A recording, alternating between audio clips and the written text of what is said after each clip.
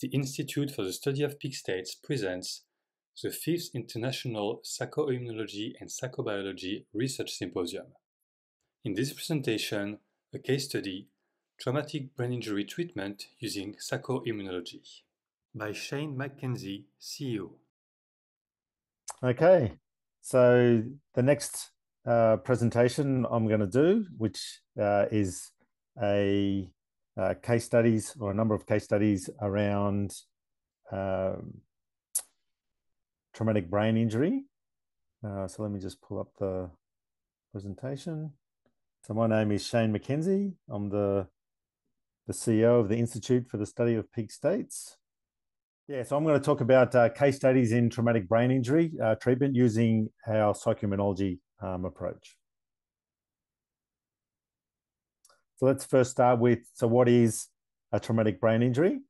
So a TBI occurs when there's some kind of sudden trauma that causes some damage to the brain. So you've got hit to the head.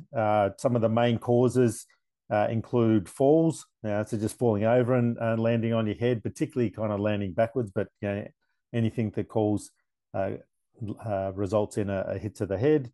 Motor vehicle accidents, common causes, sports injuries. So more and more as there's greater education around the impact of concussions and traumatic brain injuries in sports, we're actually starting to see professional athletes being medically retired because of constant incidents and not recovering from the symptoms that they've had after TBIs or a physical assault. They're some of the main causes. So TBIs are split up into three categories, and it depends on kind of for how long you were kind of out, where you had amnesia, memory loss. So for a mild TBI or concussion, either was no memory loss, no amnesia, just concussed for a few seconds or minutes, or it was less than a day, less than an hour, sorry.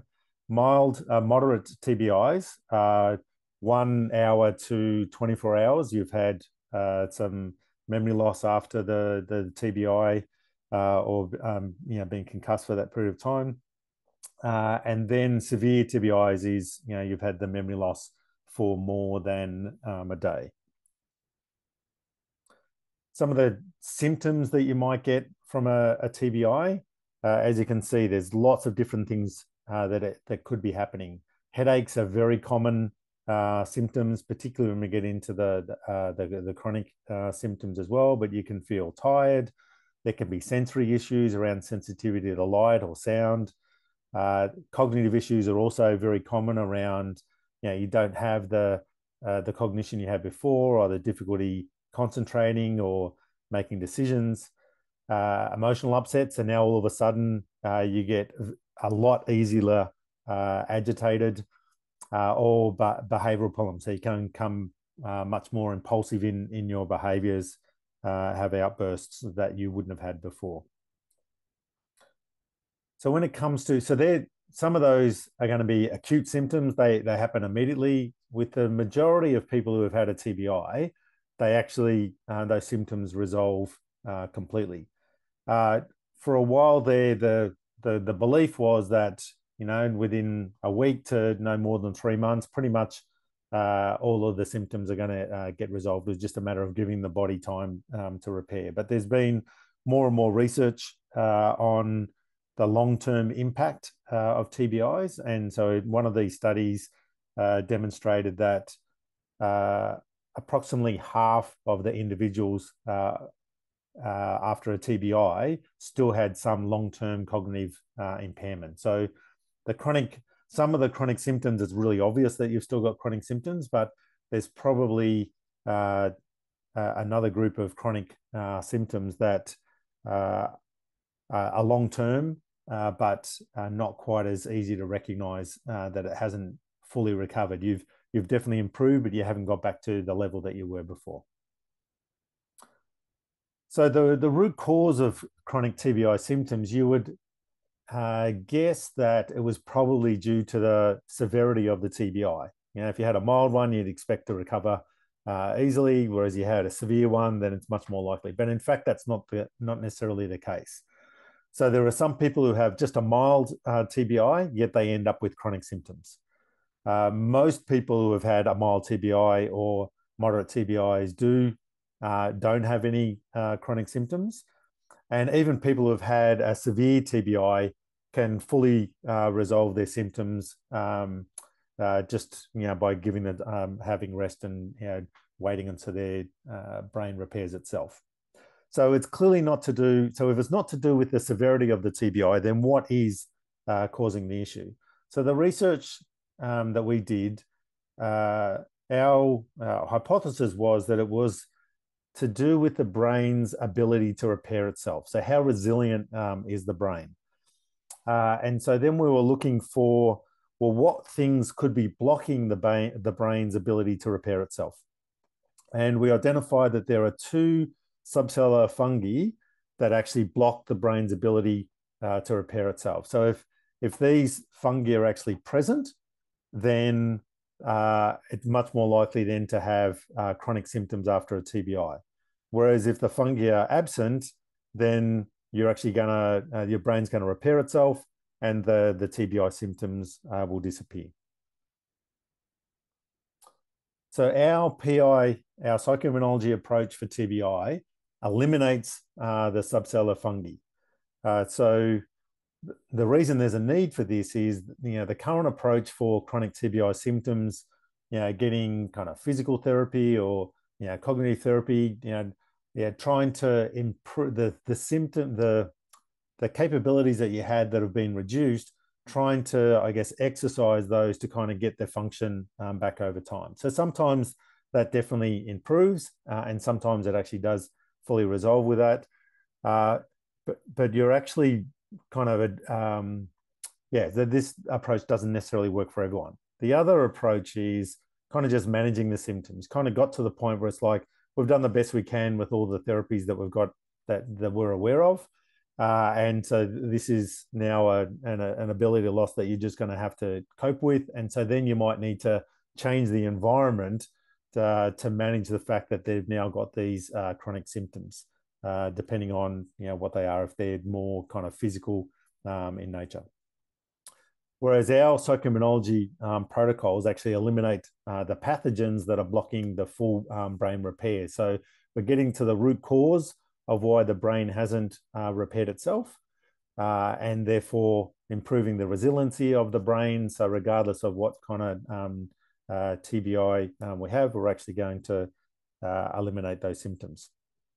And similar to the previous presentation, talking about how long the total session time. So there's always going to be a minimum of 3, but there's actually quite a number of steps to the TBI process. So it'd be more than 3 sessions, but probably 4 or 5 sessions to go through all the steps, and including a couple of follow-up sessions to make sure that it's stable. So we're only talking a few hours of treatment time. And the clients that we've tested with so far, the research clients we've tested with so far, their symptoms are disappearing in the session. So they're already noticing, just at the end of a session, that the symptoms are already gone. And then obviously they'll go out and kind of live their life to actually see that it's stable. And there's kind of situations that might have triggered those chronic TBI symptoms, whether that's actually permanently changed. So let me give you a quick overview of one of our research clients. So her name's Anna. So she had her TBI included a hit to the back of the head. So her acute symptoms, so she was vomiting, her speech was no longer clear, she was mixing up her words, so her speech was not as coherent as it normally is. She had headaches. She had some testing that she felt like her left arm and leg were slower than her right arm and leg, and they also felt weaker. And she had some testing around that. Her brain felt like it was squeezed, like there wasn't enough room in her skull for her brain, and she felt extremely tired. She did actually, it was feeling tired was something that was actually something that was ongoing for her. But now after the TBI, that level of tiredness was extreme. So it was a lot more than it was. The chronic symptoms, so the vomiting only lasted a few days, so that disappeared. The headache now was now the main chronic symptom that she had. The speaking improved, but it still wasn't back to normal. The left leg and arm still felt like they were slower. When she would walk, she'd notice that it just felt like they weren't keeping up with the right side, and her brain still felt squeezed. So we did some sessions, and after going through the TBI process, her headaches completely gone, the brain squeezing's gone. So she, after one of the, wasn't the first session, after the second session, she actually felt like her brain was rebuilding, which is actually one of our markers that the process is actually complete. So she independently said that without me actually asking whether she was observing that. So that was a good sign. She used to wear glasses for some situations like screen time or sunlight and those sort of things. She no longer needs to wear the glasses. Now, that was actually even better than expected. That wasn't something we were monitoring. It was just something that she noticed she no longer needed. Again, another symptom we weren't necessarily monitoring, but she noticed a change, that there was some anxiety that she was experiencing that now has disappeared. Another one, again, we weren't necessarily monitoring, was she had some sinus symptoms. She felt like she was blocked, and that disappeared as well. So overall, she just felt like it was a lot easier for her to breathe, which actually is one of the things that is a common measure after the process. Internally, it does kind of feel like it's just easier to breathe now. And she definitely had a lot more energy. She wasn't feeling that tiredness that she had before. And she shared with me in one of the follow-up sessions, we weren't planning this, but she'd been getting medical treatment and checking for that, and so she had an MRI which showed some kind of issues with the main vein. So the doctor was saying it looks like the blood's not pumping properly to your brain, not getting enough blood pumping there. So she got a referral to a neurologist to get an ultrasound to check it in more detail. Now, she said, I don't know whether it's related to the TBI. It could be something that you're actually born with. But it's worthwhile checking out. She went and got the ultrasound, and the results from that, the doctor said there's no issue there at all. The blood's pumping really well. So it looks like there's a good chance that the TBI treatment actually helped with that as well. So that was pretty amazing. Okay. So it's always great, to me telling the story. It's actually even better if we hear it from her. So I've just got a 2-minute audio of her sharing some of that feedback. Okay, Anna. So we've done a couple of sessions so far. How has it been since the last session we did? Yes, so I think that the last 2 sessions were somehow changing my brain and fixing it totally. First of all, I am not wearing glasses, and I had eye problems, quite not big, but I needed to wear glasses. I could not look on the screens, I could not look on the sun, or during the sunny days I had big headaches, so I was wearing glasses like ongoing, not only for reading. So this is first. Since our first session, I am not wearing glasses anymore. For me, it's wow. Yeah. But I bought myself new glasses recently, so so this is yes. So this is one. And second, I had magnetic resonance after this brain concussion which I had, and my neurologist saw that I have some problems with here the main veins, and she told me that she doesn't know if this is from the birth or happened during this accident. So she sent me for ultrasonogram to check it more deeply. And I made it on Friday. And the doctor told me that whatever there was, it's gone. It's not there now. That's awesome. Yes. Pretty cool. Okay, so that's one of our case studies. And we have another one of our research clients here as well. Life, you want to come and join me? There we go.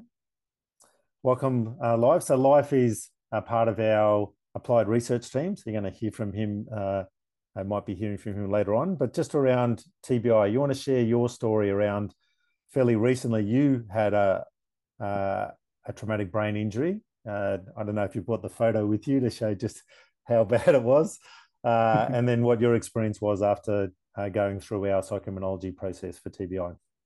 Yeah. Can you please allow to share the screen for me? Yes, I can do that.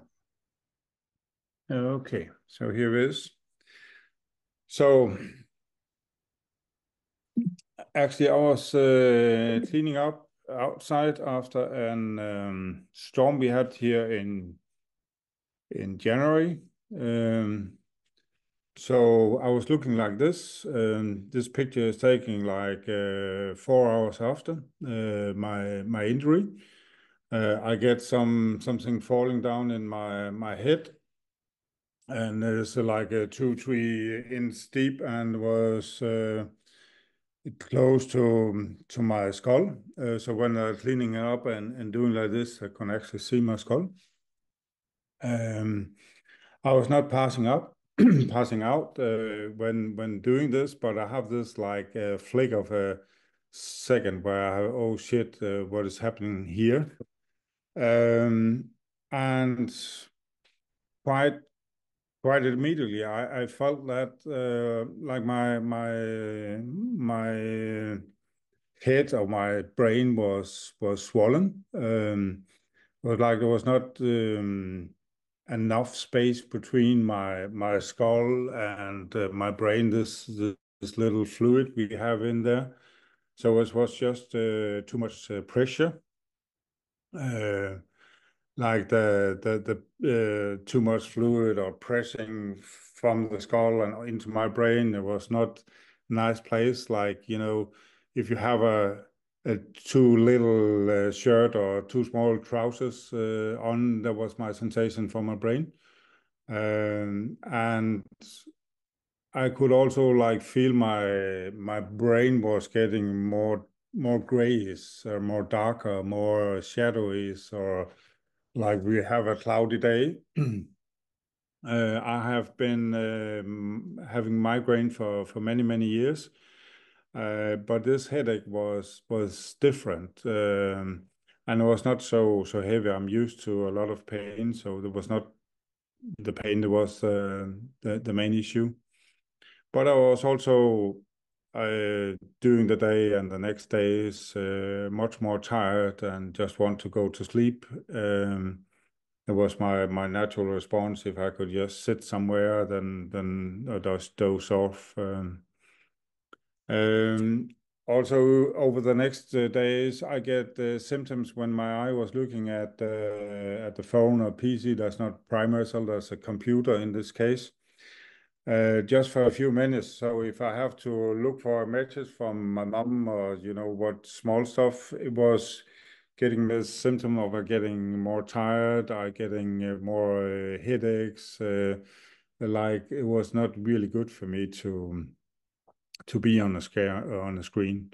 Also the television, so it's not matter of which kind of screen it was.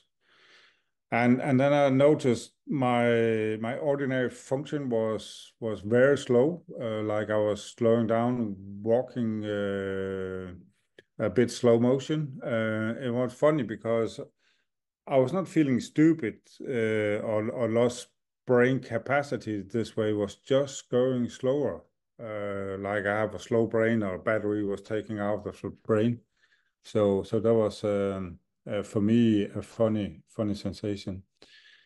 Of course, when you're coming in with an injury, first we have to go to the local doctor here in Denmark. We have a system for that for small injuries, and I was coming there like 5-10 minutes for closing hours, so I have to run on for the hospital to fix me up. So I have some hours where I was just waiting, and there I start to do my ordinary healing. Simple wholehearted healing. What was the the emotion at the time, relooping, healing, small stuff, my emotion, what was going on the day, all that kind of stuff. And of course that helped me, but I still have the minority of the symptoms. Then I did the older, it's not like old, but I think that's 5 years old, from the psychobiology TBI process, and of course I did that 3 times. And doing that process, I also recalled other brain injury I have a little bit over 30 years ago, and was able to heal that. So I really felt improvement, but I'm not back to zero thoughts on all my symptoms. So I talked with Kirsten and Grant about how far they were with this new approach with the psycho-immunology, and we start to do that. And Shayne explained there are more things to heal and more steps to go. So for me, it was really like step by step. I felt like one symptom was going here and another symptoms was going there. And of course, with a loop of doing that 3 times, I really improved. And it was like, you're sitting here. It's like you're taking a splinter out of your finger, and it's still in there. It still hurts. I have a little bit of symptoms here, but when it's out, it's out. So it's from 1 minute to another, then all the symptoms are gone. And that's quite amazing. In top of that, I also felt brighter and lighter in my head, also even more space, and more space than before the injury. That could also be because I have this old injury for 30 years ago, but that was really like, I have space in my house. I get rid of a lot of clutter or whatever. So that was really a nice sensation for me. Some other side effects, if you can say so, also as Shayne was mentioned, I was able to breathe more freely. I get more space, not only in my brain and my skull, but also in my chest. And it seems like the membrane around my brain is more flexible. I have a sensation of I'm more strong and solid, not only in my brain but in my whole body. So for my understanding, that was the brain is going down from the spine as well, and that was also getting healed of this process. So everything is good, and back to life and back to ordinary day. And a month after, I was actually helping a neighbor with a little project, and I was in his crawl space. And I'm not used to be there, obvious reason. So I bumped my head one more time, exactly the same place, and I said, "Oh shit!" Not one more time. But I was preparing to call up the team, and we need to redo this process. But actually, there was no setback. There was no symptoms at all. Of course, I have a pain, like, you put your fingers on the stove and you burn your fingers and you take them away. So I have a little bit of pain, but that went away like a minute or two after. And there was a little bit of still hole as of blood and stuff, but there was no symptoms, no setback whatsoever. And that is, now 4 months ago, we finished up the healing, and nothing, nada. Completely free of these symptoms. And I still have this other side effect with more space in my brain, more space in my chest, and easily to breathe. So I am just, happy for myself in this one, and also see the potential. I still have my glasses on. I don't have that side effect. as Anna was mentioned, but I'm happy with the results. That's excellent. Thank you so much for sharing that. Like, we know our model actually predicts this is how it's meant to work, but it's still unbelievable hearing each of the Yeah, individual it's stories, right? It's like, so seriously, amazing. how could that happen just so quickly? Yeah. It's incredible. So thanks for sharing that, because I guess what we're trying to get across here is, it's one thing for us to kind of talk about theoretically what's meant to happen, but it's only when you see the real life stories that it's really tangible, that we really are seeing such amazing results with his approach. Yeah. So just one more slide from me, just to say, so where to from here?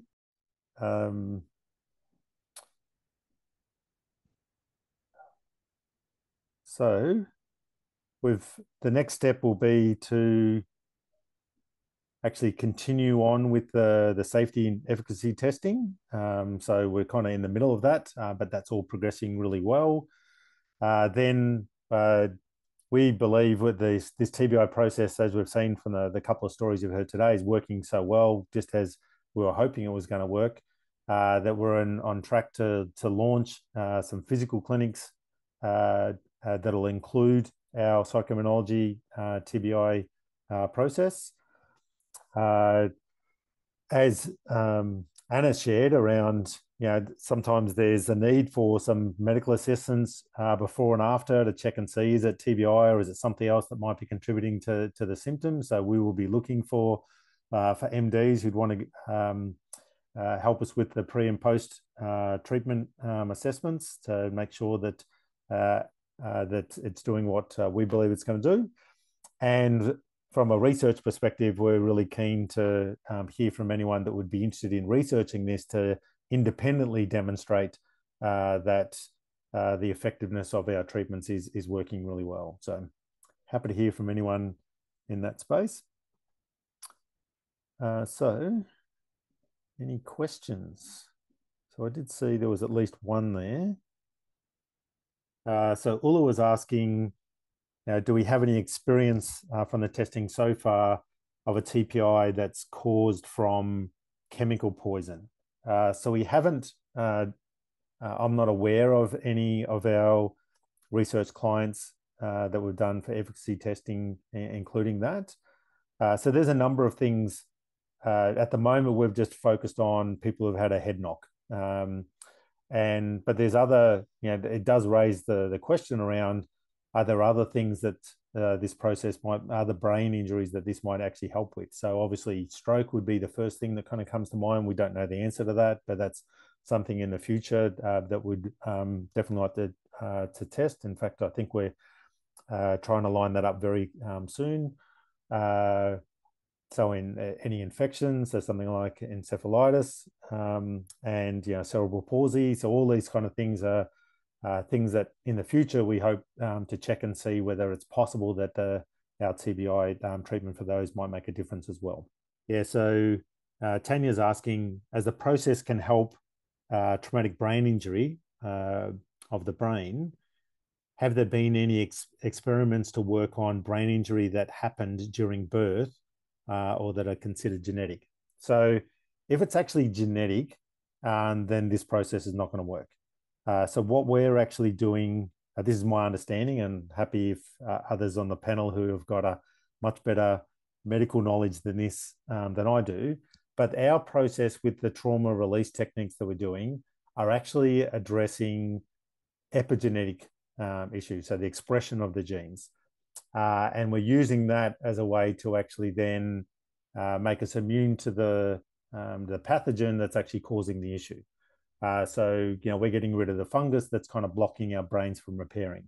So as far as genetic disorders, no, I don't believe it'll help with that. But the brain injuries that were caused during birth, then yes, it definitely could help with that. That would, in our model of experiencing some kind of force to the head that's caused that, our model would suggest that yes, that it should work, but we are not sure that we've done testing on that yet. It's a little bit harder to monitor the effectiveness in that kind of case, because what we're looking, so one of the things we do is what we call pay for results. And so we get a measure, an agreed success measure before we actually work with the clients up front. And so when it comes to TBI, what you're looking to do is get them back to where they were before the TBI. So, what was your, cognitive functioning before the TBI? What is it now? We're going to aim to get it back to there. How often were you experiencing headaches before and the severity of them? It's got a lot worse now. We want to get back to where it was before. So it's a lot easier to determine whether it's due to a TBI. So they'd be a little bit more kind of experimental, I guess, in that we wouldn't know for sure that's the cause. But if they've tried other things, then that's definitely one of the things we could potentially try to see what symptoms that would come back. But our pay for results agreement might be a little bit more challenging there because we wouldn't know for sure which ones were due to a TBI. I think we might stop there with the questions, and some of the others I'll actually do a written response to, or we might actually ask them during the panel discussion. So thanks so much for joining us live. Really appreciate you sharing your story with us, and we'll get ready for the next presentation. Thanks, everyone. Thank you for watching. For more information, please visit the website www.peakstates.com.